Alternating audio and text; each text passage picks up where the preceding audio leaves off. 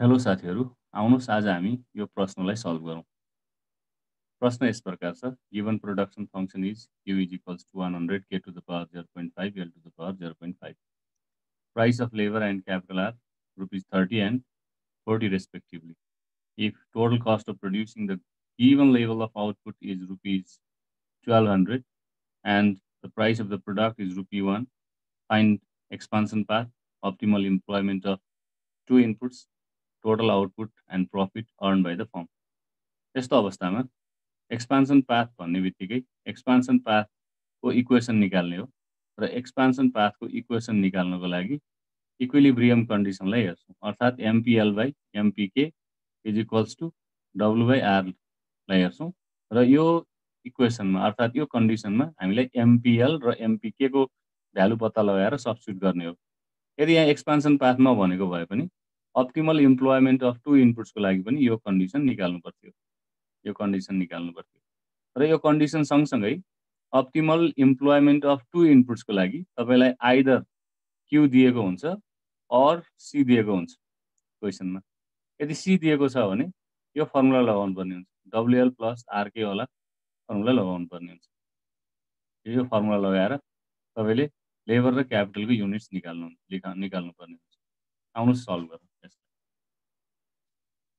र यसलाई सल्भ गर्नलाई हामीले पहिला सुरुमा गिभन के छ त्यो कुरालाई लेख्छौँ। त मैले यहाँ सल्युसनमा सबभन्दा फर्स्टमा गिभन के छ त्यो लेख्छु। गिभन के छ त भन्दा गिभन हाम्रो प्रोडक्सन फंक्सन छ सुरुमा त प्रोडक्सन फंक्सन छ। सो गिभन छ हामीलाई प्रोडक्सन फंक्सन अनि हाम्रो production function q is equals to 100 k to the power 0.5 l to the power 0.5 छ। त्यसपछि हामीलाई भनेको छ प्राइस अफ लेबर जसलाई हामी वेज रेट भन्छौँ। So wage rate price of labour अर्थात् वेज रेट दिएको छ हामीलाई डब्लु, यो भनेको हाम्रो रुपिस कति छ 30 छ। त्यस्तै गरेर प्राइस अफ क्यापिटल भनेको छ, प्राइस अफ क्यापिटललाई हामी इन्ट्रेस्ट रेट भन्छौँ। सो इन्ट्रेस्ट रेट र हामीलाई दिएको इन्ट्रेस्ट रेट भनेको आर इज इक्वल्स टु कति छ रुपिस 40 छ, interest rate rupees 40।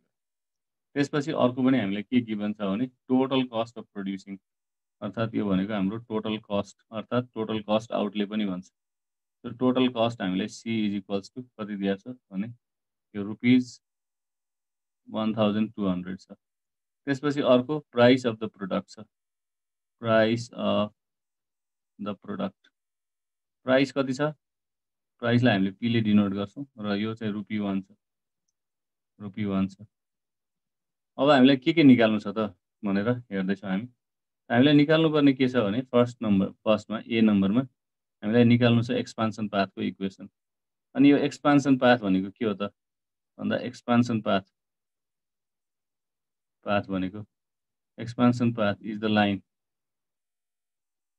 Line joining the various combinations of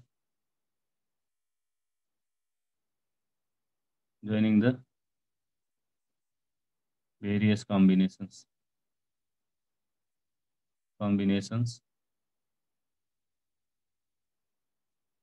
combinations of optimal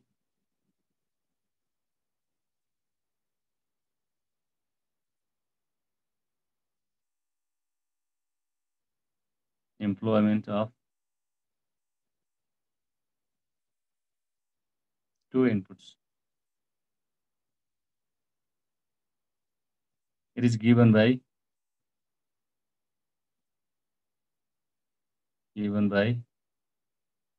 MPL divided by MPK is equals to W by R. यसलाई हामी equation 1 मान्छौँ। त्यसपछि अब हामीलाई इक्वेसन 1 मा MPL र MPK को भ्यालु सब्स्टिट्युट गर्नु छ। त्यसको लागि MPL भनेको के हो त भन्दा it is the partial derivative of Q with respect to L हो। अब पार्शियल डेरिभेटिभ अफ Q भनेपछि यहाँ Q को भ्यालु राख्छौँ हामी। Q भनेको हाम्रो क्वेसनमा गिभन छ प्रोडक्सन फंक्सन कति छ 100 k to the power 0.5 L to the power 0.5 छ। त्यसपछि डिनोमिनेटरमा हाम्रो dl छँदैछ। दिस इज इक्वल्स टु यसको डेरिभेटिभ पार्शियल डेरिभेटिभ गर्दा l बाहेक अरू कन्स्ट्यान्ट हुन्छ। l बाहेक अरू कन्स्ट्यान्ट हुन्छ र कन्स्ट्यान्टलाई हामी बाहिर लेख्छौँ ब्राकेटभन्दा बाहिर भनेको 100। अब क्यापिटलको पावर 0.5 लाई बाहिर लेख्यौँ र लेबरको पावर 0.5 लाई डेरिभेटिभ गर्दा पावरलाई अगाडि लेख्ने 0.5 अनि l टु द पावरमा 1 घटाउने हो। पावरमा 1 घटाउने हो। त्यसो भए कति भयो त 100 र 0.5 मल्टिप्लाई गर्दा कति भयो 50 भयो। अनि k को पावर कति 0.5 र l को पावर चाहिँ -0.5 भयो। त्यसै गरी अब हामी mp के को भ्यालु निकाल्छौँ है। अगेन हामी mp के को भ्यालु निकाल्छौँ।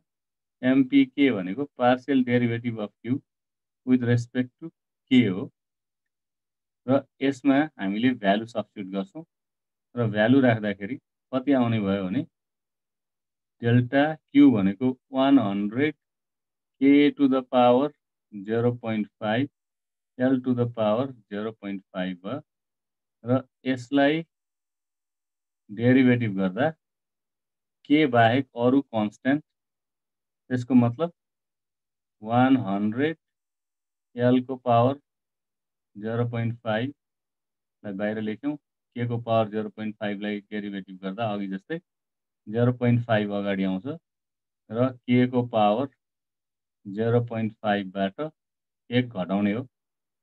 यो कति भयो भन्दा अघि जस्तै यो 50 l टु द पावर 0.5 अनि k टु द पावर 0.5 चाहिँ माइनसमा भयो। Minus k to the power -0.5 भयो।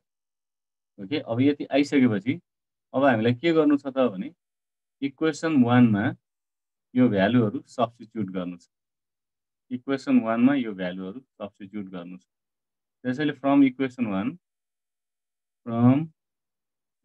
1 कति भयो MPL भनेको 50 k को पावर 0.5 l को पावर 0.5 अपन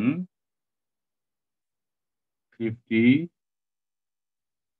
l को पावर 0.5 k को पावर -0.5 यहाँ पनि l को पावर माइनसमा छ इज इक्वल्स टु w भनेको 30 र r भनेको 40। यसलाई सल्भ गर्दा 50 क्यान्सल भयो कति बाँकी भयो और कति भयो k को पावर 0.5 र तल भएको k को पावर 0.5 माथि जाँदा माइनस छ प्लसमा गयो डिभाइडेड बाई कति भयो तल भएको l को पावर 0.5 र माथि भएको माइनसलाई तल ल्याउँदा l को पावर 0.5 इज इक्वल्स टु यो 0 पनि क्यान्सल भयो कति बाँकी भयो 3/4 बाँकी भयो। अब यसलाई अर्को स्लाइडमा लेख्दैछु म।